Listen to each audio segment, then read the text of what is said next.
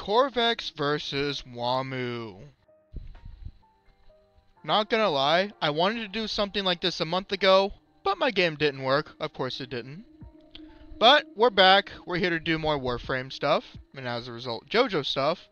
So, who would win in a fight between Albrecht and Trotty's chosen protector of the Operator and the chosen protector of Cars and ECDC?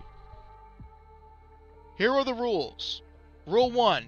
They are physically equal in all terms of physical stats, and they are equal in all terms of hacks.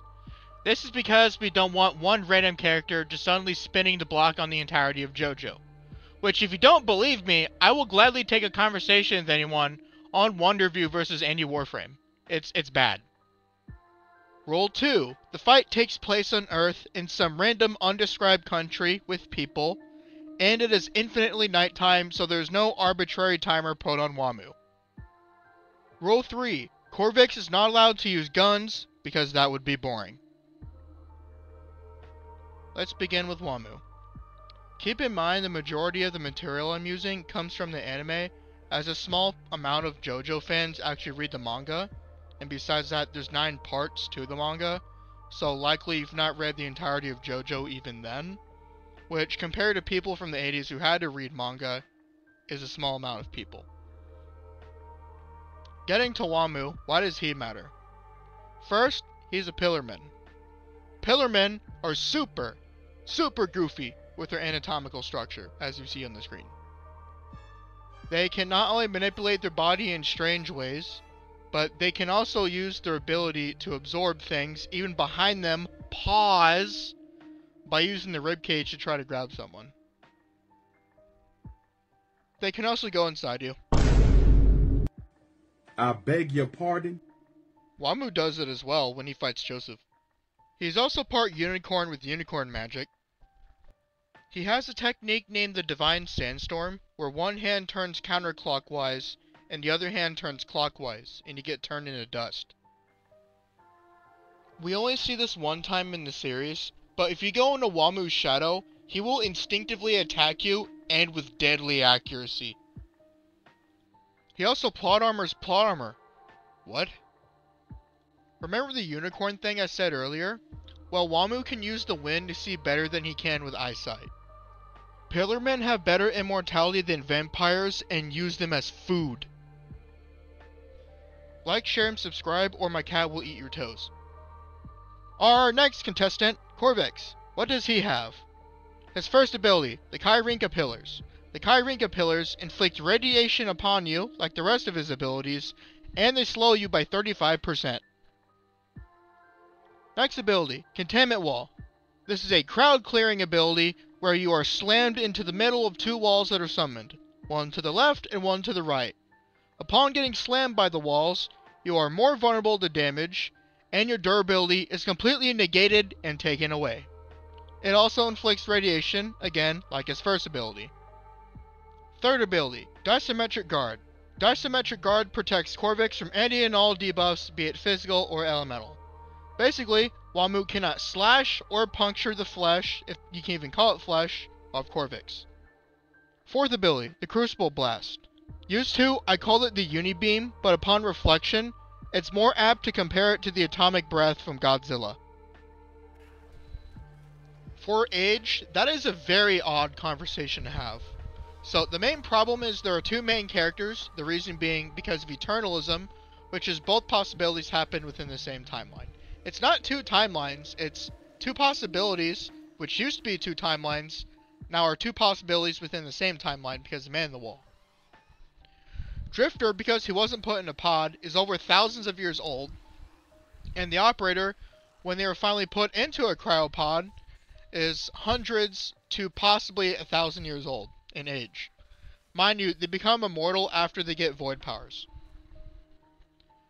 The reason I bring this up is because Drifter and Operator are about the same in terms of combat, so the age thing actually means very little. But the important part is, there are close to 60 different Warframes, so that is close to 60 different fighting styles the Operator and the Drifter had to learn to use when using those Warframes. Elements of those fighting styles will naturally carry into the other Warframe they use. So for Qorvex here, Qorvex has a fighting style of his own that the main characters had to adapt to using when they use Qorvex. However, they're naturally going to carry other behaviors from other Warframes into Qorvex. So Qorvex technically has more than one fighting style, but it's kind of fallacious to say that he actually can fight like 57 other Warframes or something like that.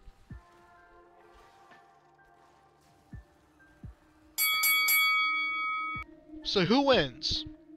Let's start with advantages and disadvantages.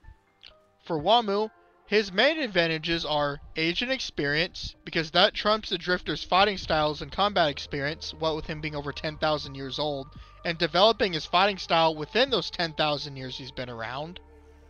His next advantage is his physiology, which allows him to hide within people or objects and allows him to surprise attack, as well as quickly dodge attacks that are otherwise undodgeable to the average person. His third advantage is his wind attacks, particularly the Divine Sandstorm and the Final Storm, assuming I got the name right. The Divine Sandstorm is very useful at a long range, and the Final Storm, which at the cost of eventually killing the user, will allow Wamuu to channel wind into his horn and fire it out in a concentrated blast, although the charge up time takes a while, so it's 50-50 on the Final Storm. His last advantage is ease of use. Wamuu doesn't have as much of a stamina cost compared to Qorvex with his abilities, meaning Wamuu can use his abilities more freely and use his abilities to chain in other strategies he can create on the fly. For Qorvex, his main advantages are the radiation, which can destroy electrons by the way, allowing radiation to function somewhat similar to Hamon, assuming Wamuu were to take enough of it in. The Kyrinka pillars, which slow Wamuu down by a whole 1/3 plus 2% and inflicts radiation upon Wamuu. The next advantage is the containment wall, but the caveat. In small enclosed spaces, it will guaranteed hit Wamuu. There's no way for Wamuu to escape if there's nowhere to escape to. In open environments, like on a street or on a plane, all Wamuu has to do is stay out of the way and not be hit by the containment wall, but if he's hit by a Kyrinka pillar, a containment wall will hit him no matter what, even if it does partial damage. However, were the containment wall to land on Wamuu, it will take away his defenses and leave him unable to protect himself, leaving him open to Qorvex to just throw down relentlessly. The next set of advantages for Qorvex are twofold. The Disymmetric Guard protects his flesh from being punctured or slashed, allowing an entry into his body, and at the same time, Wamuu can't even go inside Qorvex's body. Were he to go inside Qorvex's body, the radiation that powers the Warframe, which is burned through Wamuu, ignores regeneration and his immortality and kill him outright. So basically, Qorvex is immune to being Wamuu's puppet, and at the same time, Wamuu's forced to fight on the outside and just batter Qorvex as a result. And finally, the most important advantage, and likely the win con for this fight, is the Crucible Blast. The Crucible Blast has more range than the Final Storm and the Divine Sandstorm. It's more potent, able to destroy electrons, being able to allow it to tear through Wamuu's wind attacks. And the cast time is far faster than Divine Sandstorm, and definitely far faster than the Final Storm, which has a long cast time. The only cost to the Crucible Blast is that it takes a lot of energy to use. Because it has a lot of energy that it spends when firing the blast, Qorvex isn't really allowed to spam it willy-nilly and is forced to use about 5 or 6 of them before he's forced to recharge his energy from 0. In my honest opinion, I think Qorvex wins, and here's why. The radiation poisoning will kill Wamuu over time or just straight up destroy his body, while the Crucible Blast is an easy go-to if Wamuu is already weakened or slowed down by one of his other abilities. So, all Qorvex needs is an opportunity and time to put together a strategy to lock Wamuu in the same spot for a longer period of time for his Crucible Blast to activate or a containment wall to lock him in place before he goes for the Crucible Blast. And all at the same time, Wamuu is being violently flooded with radiation from almost all of Qorvex's abilities. Not only that, Wamuu lacks an actual win con other than hope to beat Warframe to death when Warframe has regen negating that. Overall, it's a fun fight, but because Warframes are inherently more hacksy than Pillarmen, it just ends up being the case that Warframes will just slap around the Pillarmen almost any day of the week.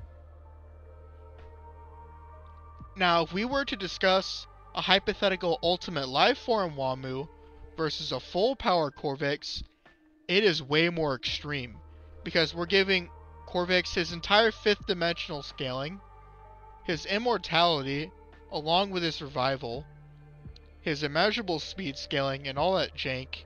There's just no debate. If we were to hypothetically give Wamuu the Stone of Aja, he's not getting to continental or multi-continental, let alone planetary.